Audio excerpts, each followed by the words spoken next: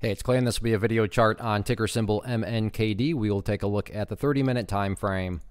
Real quick, what do I mean by 30-minute in case maybe you're new to charts? Instead of each one of these candlesticks here representing 1 day's worth of price action, which is what you would normally see, each one represents 30 minutes. So while this here may look like a few weeks worth of time, it's actually just the past 2 days broken down into 30-minute time slices.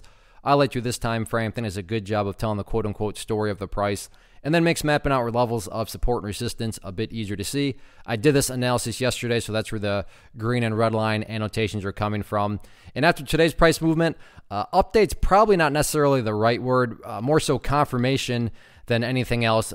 Confirmation of the past couple levels that I talked about in yesterday's video.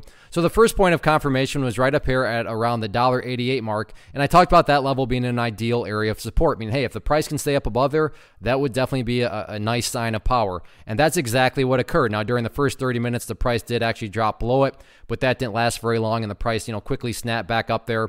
And when all the dust had settled, the price is still nicely, up above the $1.88 mark. So that in and of itself is a nice sign of strength. If you've traded long enough, then I'm sure you've seen stocks where, they make a great move, and then when it comes to, let's see if they can maintain some of the gains, they don't, and they just crash right back to where they started. That obviously did not happen today. So while I realize, the sideways price action, not nearly as exciting as when the price is exploding upwards, it is a good sign of health because it's showing that so far the market and has digested the move, and there's been plenty of people willing to still buy up at those higher levels. Again, I get it, that probably means a little bit more to those people that have traded for a while and have seen those stocks that shoot up and then all of a sudden crash right back down. But like I said, boring action today, sure, because the price went sideways, but still healthy action nonetheless.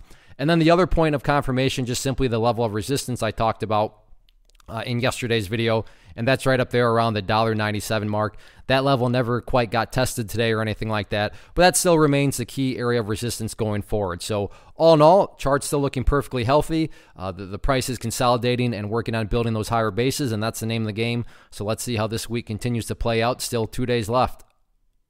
One of the biggest questions that I get is, hey Clay, how do you find the stocks that you trade? So what I've done is put together a free resource guide where I talk about the tools that I use to locate stocks that I find interesting and think may have potential. So if that sounds like something that could add value to you as a trader, then click on the image that is up on the screen right now and I will email you the guide. The guide itself is very short and to the point, and best part, it's completely free. Thanks for watching the video. Let me know if you have any questions.